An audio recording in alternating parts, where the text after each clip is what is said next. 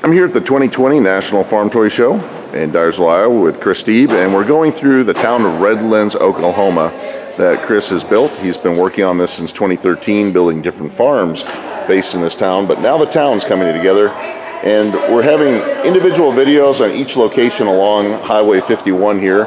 In our last video, we went over the Stieb Quality Meats over here, and now we're moving on to Superior Propane. A lot of detail to go over on this one as well. Yeah, this is, like I said, the whole reason this one existed was because Greenlight did a really nice job with the little propane trucks they just came out with, and I wanted to make it, but however it was one out of the 80s, I wanted to make a modern one.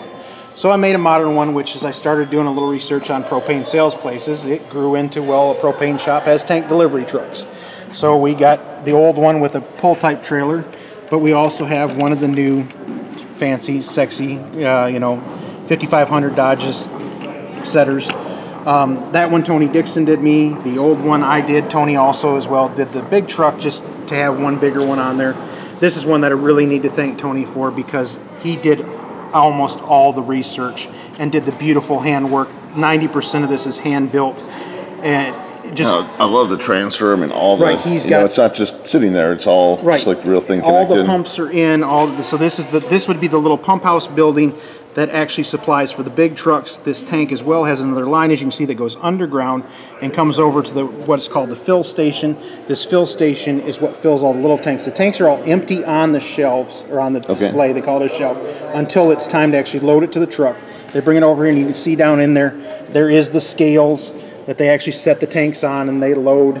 All of these buildings have the fire extinguishers in it, all the fire protection, phone lines or phones and such. It's all run to the dealer. The other thing that's neat on here is that this place, and a lot of propane shops around the country do sell grills, as the sign says, with the grill and grill accessories, and they also sell standby generators, the Generac generators, because most of those are propane run. Very nice, and that's just great detail. And again, you got your HVAC on the side of the building. Yep. Chain link fence, where do we find that? This chain link fence is actually awesome and it's easy to use. This is the new Woodland Scenic O-Scale chain link. We'll see another chunk of it here in a bit that I actually used to make a little ball diamond out of the spare that I had. Nice. Got a handicap parking spot here. The handicaps are there. Like I said. And we're also looking for these throughout you got the FFA can drive. Yep. And there's our barrel we saw at the meat market in the last video, and there's the one here at the propane store. Yeah, so this was just kind of a simple, fun build on something you see at the edge of town. Also, just kind of neat, you got a gorilla on the roof, just to, again, one of those sales kind gimmicks. Kind of sales gimmicks, yeah, the inflatable gorilla. Yeah. And also, I think I see a manhole possibly. Yeah, manhole cover. That would be the manhole for the city water system. So nice, and also it looks like Highway 51 out here is fairly busy. We've got a pretty cool looking truck coming down the road. Yeah, we got some different ones. I'd like to thank Chris Burnett of Burnett Farm Toys. He actually donated this one for the display.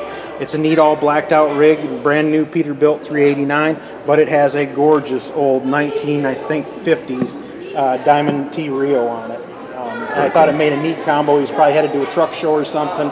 He's got his brand new beautiful truck, but he's also got a fully restored on there. One thing on my display is every truck that is on here does have a driver in it.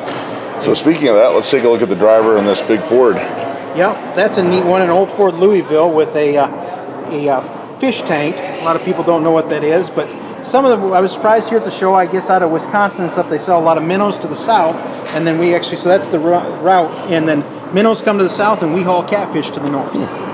Very cool. That's, they're air tanks that keep the tanks, like I said, the air circulating inside of them. If I didn't mention it already, but like I said, Brad McPherson of Custom Farm Toys is actually the one who donated that to me.